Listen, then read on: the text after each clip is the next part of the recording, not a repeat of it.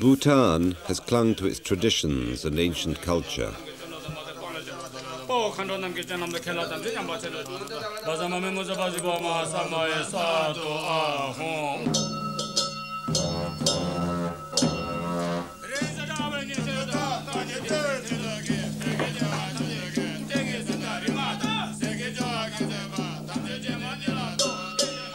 In most households, the same image of 4 animals is painted on the wall. At the base of the pyramid is an elephant. The monks of Bhutan call this the story of the 4 friends. It is said a bird dropped a seed, a hare dug a hole, and a monkey planted the seed. Then the elephant sheltered the plant until it grew into a tree and allowed each of the animals to climb onto its back to enjoy the fruit. Although 2,000 years old, it seemed to me this simple image expressed as perfect an idea of conservation as I could imagine.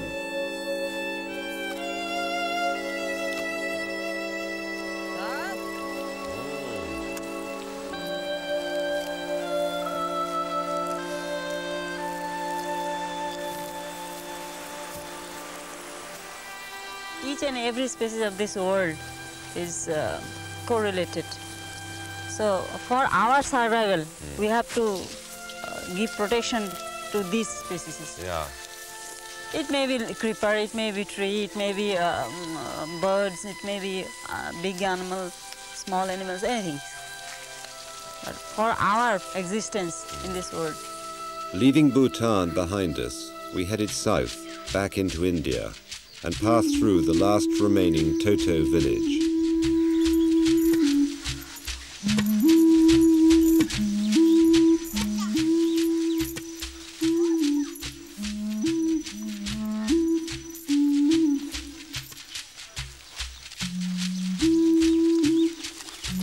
Only 36 families of this tribal community exist today.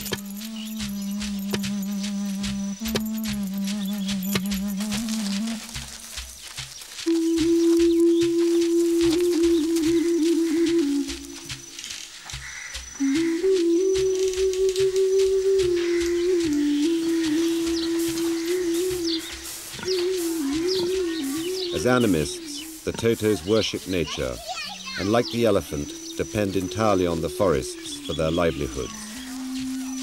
Here, the modern world had yet to arrive. As the forest petered out, the countryside became monotonous and arid. Little irrigated fields crisscrossed by narrow footpaths and rough roads leading to endless small villages. Despite their extreme poverty, people would still come out with food and oranges, paying their respects to Ganesh.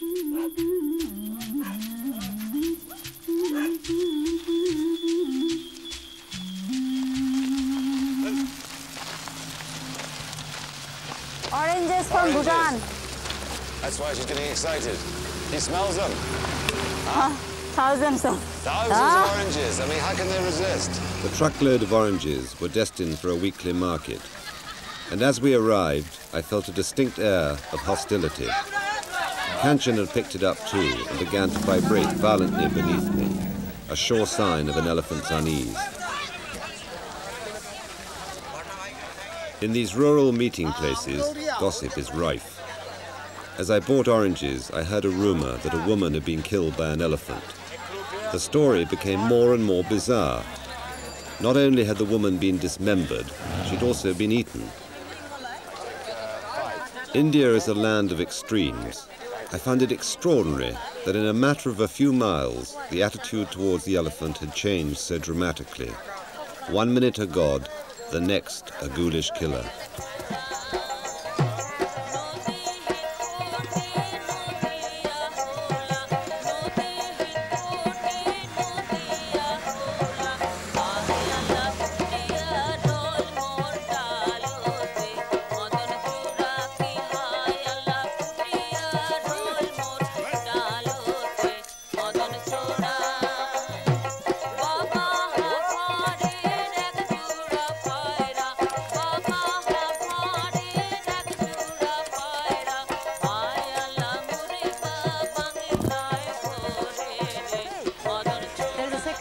Yeah. That's a sacred cow? Oh, yes, you get down.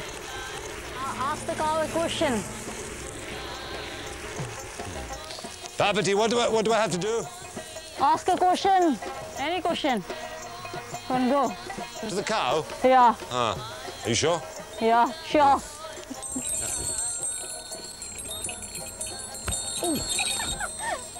Wish come true? Ah, it's good. Thank you. Okay. Cow got me in the head. You know what I asked it? What? I'm not telling you. Tell me. No. Tell me. No. Tell me.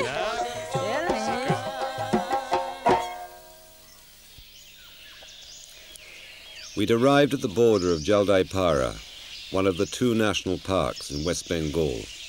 Here we could at least be shown undisturbed elephant habitat and one of the only 2 remaining populations of the Indian rhinoceros. At the last count, there were 34 rhinos surviving in the park. That was until today. We learnt that poachers had just killed a calf for about 2.5 inches of its fabled horn. When you are in the jungle, your eyes, nose should be sharp. Look, rhino there. Oh no. What? That's a stamp. A stump? It's moving. No, not moving. Ah, I see. Your eyes are so bad. You're not fit for the jungle. Okay. Yeah, It's training. Are rhinoceros very shy animals? Rhino. Are they shy? You know? They're stupid animals. They're stupid. Yes. Why? Tell me. To some extent. Yeah? And blunt also. Rhino with calf is dangerous. Otherwise, the rhino is a very nice animal.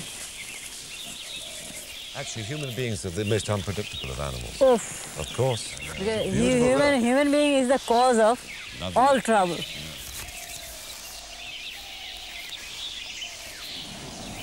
No. Rhino is there.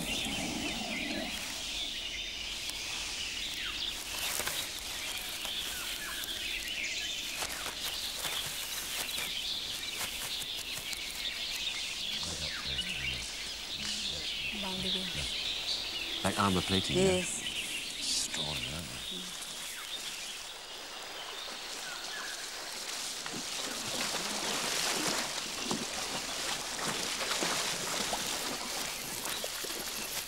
But this they like. This is like Yes. the grass they particularly like. Yes.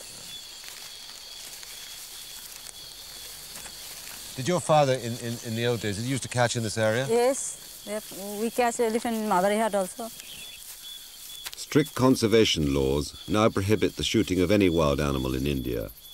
But in the past, the forests of West Bengal provided some of the best big game hunting in the world. The shooting of animals, which now stand on the brink of extinction, is difficult to understand. But then it was a different world. Game seemed abundant. It was simply part of tradition and the lives of the landed and ruling classes. Today, many of India's most knowledgeable and ardent conservationists were previously shikaris, or hunters. But shooting elephants as a sport was never part of Indian tradition. In fact, elephants were the ideal partner, providing a steady, safe and high vantage point to pursue the quarry. Some elephants were even trained to hold their breath to ensure a clean shot.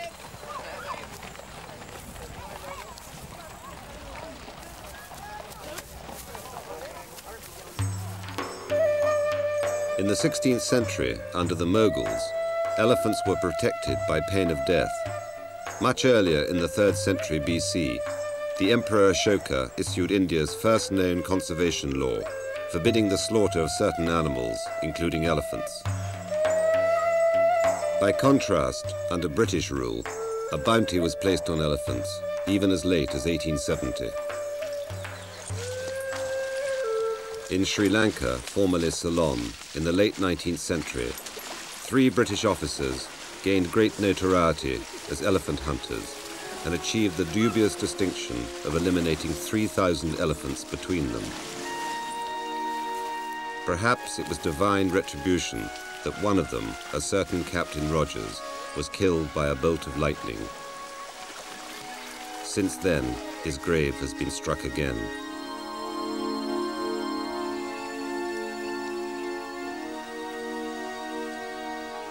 Although ivory poaching is a continuing threat, the Asian elephant, unlike the African species, doesn't suffer to the same extent.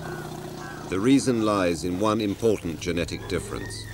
In Africa, both sexes have tusks, whereas in Asia, only certain males carry ivory. Here at Jaldaipara, as with many other national parks in India, it was wonderful to see that the traditional partnership between man and elephant was alive and well. Throughout Asia, elephants have always been held in high esteem. Ancient texts still survive, addressing every aspect of their character, care and management.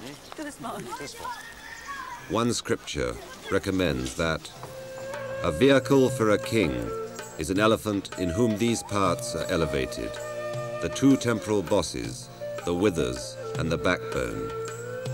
Good is an elephant whose body is smooth and swarthy, colored dark like a sword, whilst ruddy with a sheen of gleaming spots in the shape of a conch and the lotus, whose buttocks stand out like breasts, whose kala part is broad, very fleshy and elevated.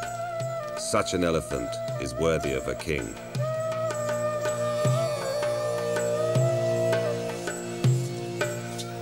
This one. Second one. Second elephant. You know why? Why? Because I like the eyes, and I've got a feeling that when I walked down, it was the only one that winked at me. Now, if you were selecting an elephant here, what elephant would you select? I will say the third one. The third one? Yes. This one here? Yes. Why? See her head, eyes, and the legs in good condition. Legs in good condition. Eyes in good condition. Good, strong trunk. Thin trunk is not so strong as big, thick. She's got a nice, big, strong trunk. Yes. Yeah? Yes. The ideal elephant should have 5 toenails on the front foot Yeah. and 4 on the back. Total is 18. See her skin, ears, forehead. Best elephant in this stable.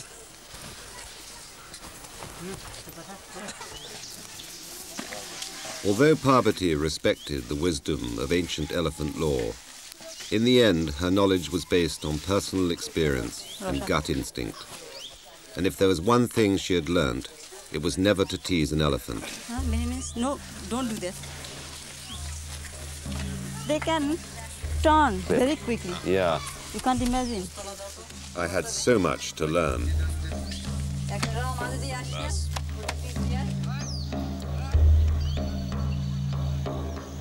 Throughout our journey, we were constantly joined by throngs of people. Even here in India, where it is not an uncommon sight, people never tire of looking at this animal. The elephant has a certain indefinable grace, a mesmerizing, almost magical quality. Ancient Sanskrit texts even advised women to emulate its walk because it was considered so sensual. There is no better way to see India than by elephant. You come across everything with an element of surprise. It breaks down all social and cultural barriers. You are accepted and welcomed wherever you go. Even as a foreigner, you do not intrude. Life simply carries on as you slowly pass it by.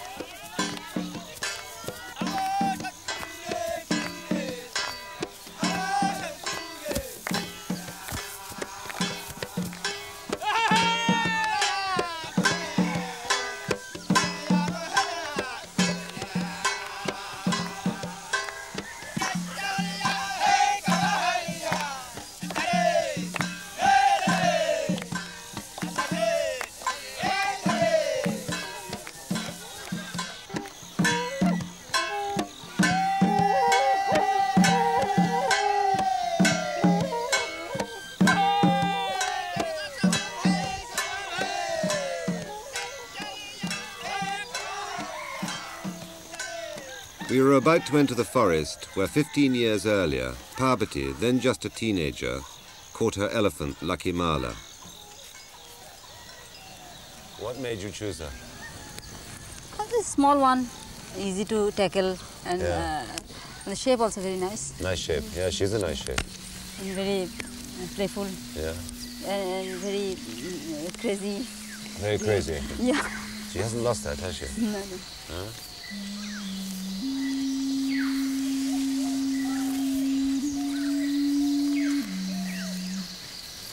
Okay.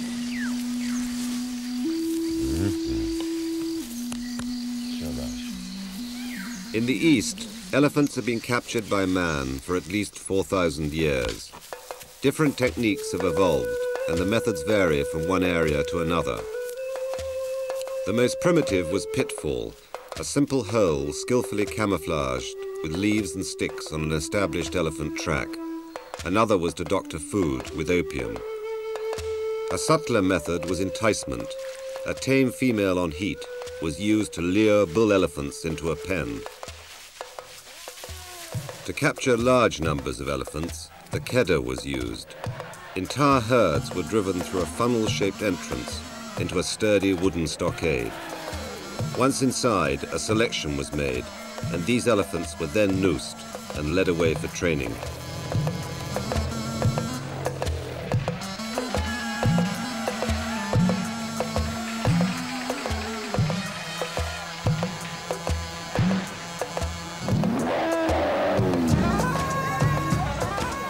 In northeast India, the method of capture practiced by Parbati and her father was mela shikar, which literally means hunt from on top.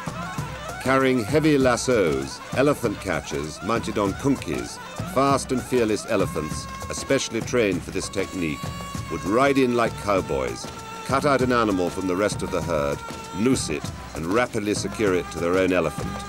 It was a highly skilled and daring operation, calling for great expertise and courage. In India, traditional capture was banned in 1981. Now the capture and management of elephants has been replaced by modern and scientific methods, such as chemical immobilization, darting with drugs. But indigenous skills like mela shikar should be kept alive, for they're a vital part of elephant law and now rest in the hands of a few people like Parbati and Pandika. To lose this wealth of knowledge would be a tragedy, not only in cultural terms, but in the everyday practicalities of elephant conservation.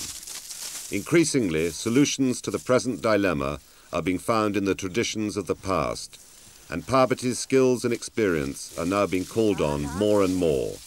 By using her own elephants to monitor and drive out the wild herds which threaten inhabited areas, Parbati helps reduce the inevitable death and destruction. Okay. I'll show you.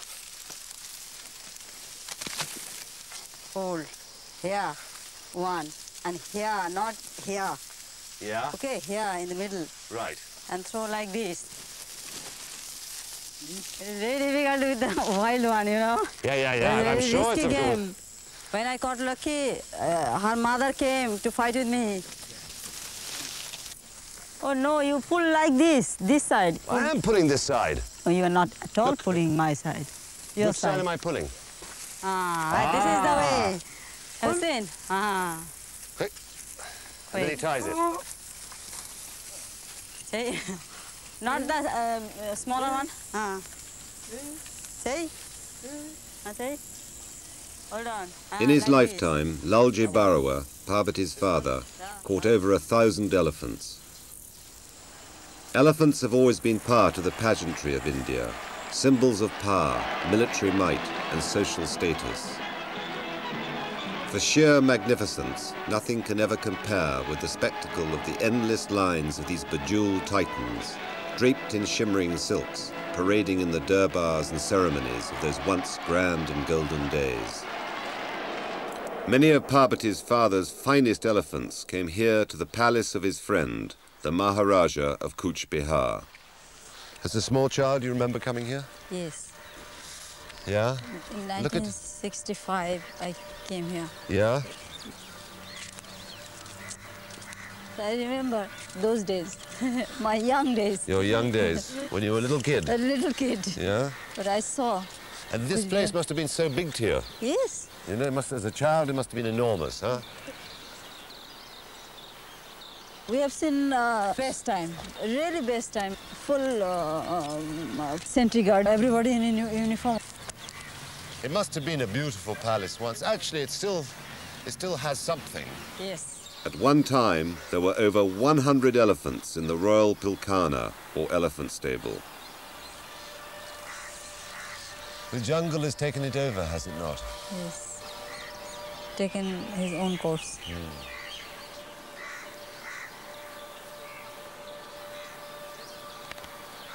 Parakeets, pigeons, and bats.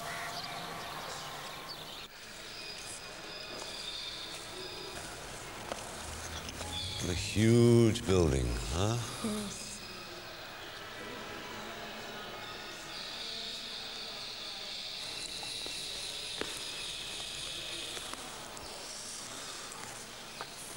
Lovely elephant, huh? Yes. Beautiful. Lovely tusker. See the tusk. Beautiful. And the forehead. See the forehead also. Yeah. No, this must be the family motto. Yeah. Jato dharmas tato jayo. Where there is religion, there is victory. Where there is religion, there is victory. Unlike the sad and empty palace at Kuch Bihar, Parbati's ancestral home in the neighboring state of Goripur was alive with memories.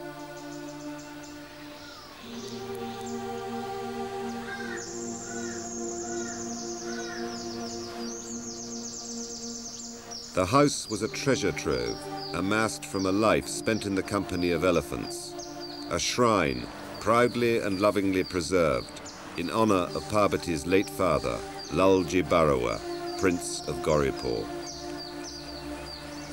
It was as though he had never left. This is my father's study room, Mark.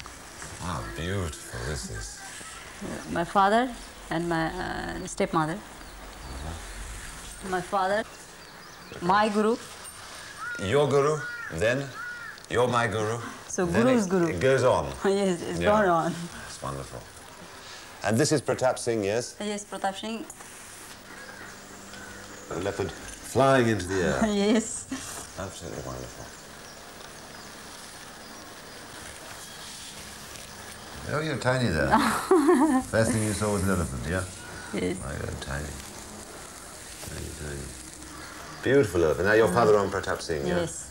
Lovely shape. Lovely tusks. A lovely tusk. Beautiful. Tusk is beautiful. And this is the stockade, The yeah? stockade, inside the stockade, white Yeah. elephant. And again here in the stockade? Yeah, in the stockade. In the stockade, yeah? Okay. My God, it must have been exciting. Wonderful. It's exciting. Leopard. On the jeep. The leopard on the jeep. This is Kuchbihar Palace. Those days. Ah, look at those days. My God, it's different now, isn't it? It's quite different. And there you are again. Again. Again, smiling. Smiling. The Kuchbihar Palace, look. Kuchbihar Yeah, Palace. beautiful. In our camp. Papa is here, we are here. These are the Melashikar camps. Yes.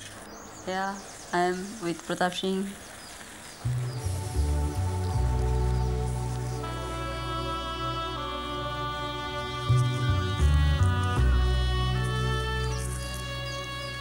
This is the graveyard of Pratap Singh, my father's favorite elephant.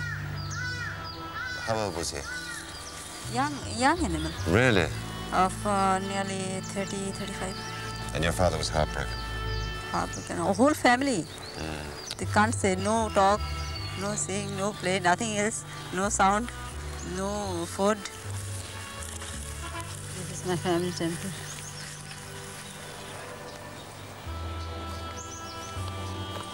Now, Mark, we are nearing the end of the journey. And it is time for go to the temple, the great temple. The next day, Parbati took me to the great temple of Kamakya in Guwahati, the capital of Assam. Kamakya is one of the most important and powerful shrines in India. As a non-Hindu, I was forbidden entry, so Parbati made prayers and offerings on my behalf. for this has always been a place of paramount importance for all elephant people. No mahout can feel fulfilled until he's received the blessings of the mother goddess. I waited for Parbati outside the temple, which, perched on a hill, overlooks the mighty Brahmaputra, a river that begins its life as a tiny frozen stream, high in the eastern Himalayas, in Tibet at Mount Kailash, the abode of the gods, and finally ends its journey 1,700 miles later, as wide as a sea, in the Bay of Bengal.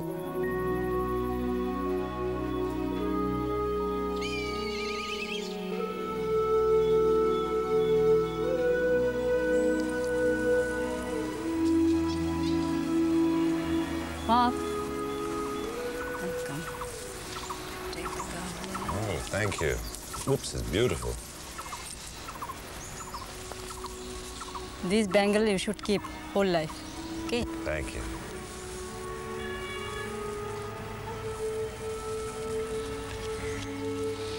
Let us go. Go this way.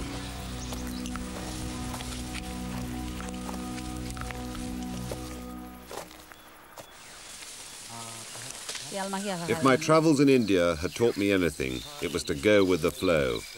If you try and make things happen, they don't. Everything has to run its course. Ice cold beer, my God. See. Ice cold, glistening bottle of Black Label. Mal! For you, chill beer, champagne, Bloody Mary, these Yeah, things. go on, Me, talk to me. Please. For me, Yeah. for me, it's orange juice. Orange juice, mangoes, papaya.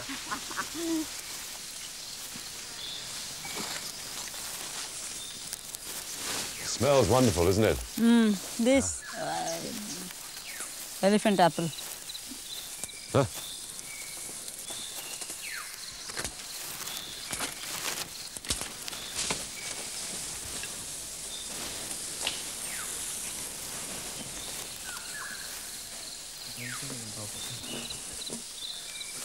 Like people who have traveled together and shared the hardships and difficulties of life on the road, an easy familiarity now existed between us all.